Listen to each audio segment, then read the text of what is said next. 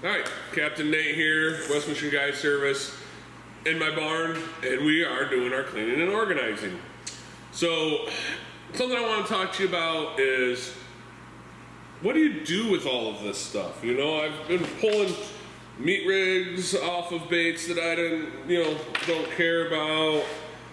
You know, like I like this one, but I'm not a big fan of that teaser. You know, you've got all kinds of them. Maybe some of them like this one here. That head's all warped, kind of funny. I could probably heat that up and bend it back, but it just never seems to go well with me. You know, some teasers. What do I do with it? Well, I cut it apart. I've got boxes and boxes and boxes of meat heads. Some are brand new heads, you know, that I like the heads. Some of these are heads that I've cut off from other meat rigs.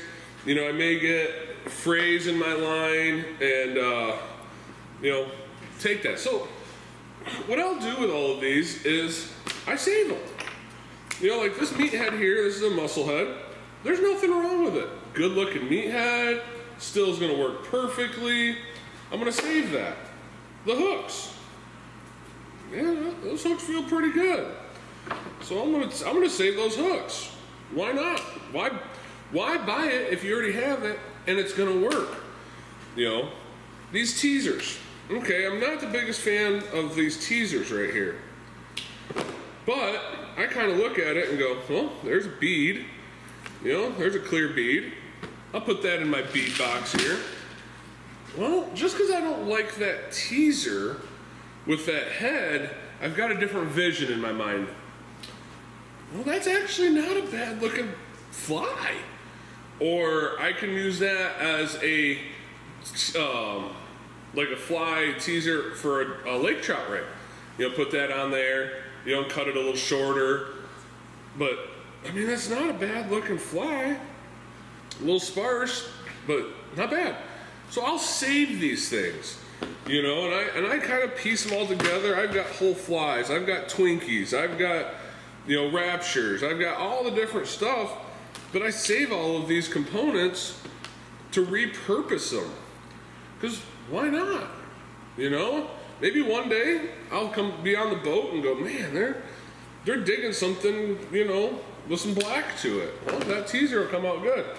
You know, these little chain things. Still all useful stuff to have in your boat at any given time if you like to do custom stuff. I do. I custom rig stuff all of the time.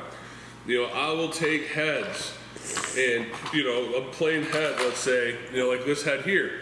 You know, I got piles of different tape, lure tape, from UV to blues, greens, orange, every color underneath the sun. And I'll take a head like this and I'll go, you know, this head here, maybe, you know, I want a little more green to it. So maybe put a little green tape on there or some UV tape on it, some crush tape. You know, maybe I want a little bit more glow to it. It doesn't really matter, you know, you can take a regular just glow white head and I can do all kinds of sprucing up to that head and make something happen out of it that I think is gonna work good. And if it does, then the other thing I like to do is I like to take pictures of my rigs so that way I remember. Sometimes I don't, you know, fishermen, that's how we are. But that's my point, is save these things. You know, like these little teasers right here. I don't even know who makes that one. But that's a good looking little teaser for right there. I can use that as a peanut fly for cohos. I can put it on for lake trout on a teaser behind a spin and glow or another meat rig. Save these things, utilize them. Some of the stuff they won't make it again. You can see I've got all kinds of stuff, and this is kind of just like my junk box of it. You know, my meat heads I kind of organized. Just a whole box of beads, and I got way more beads than this. Looks like I need to order some too. But save it, utilize it. Someday that may be the head, and I wished I had another one, and I start digging, and I've got one. So keep that in mind, utilize them. Hope that's gonna help you in the future.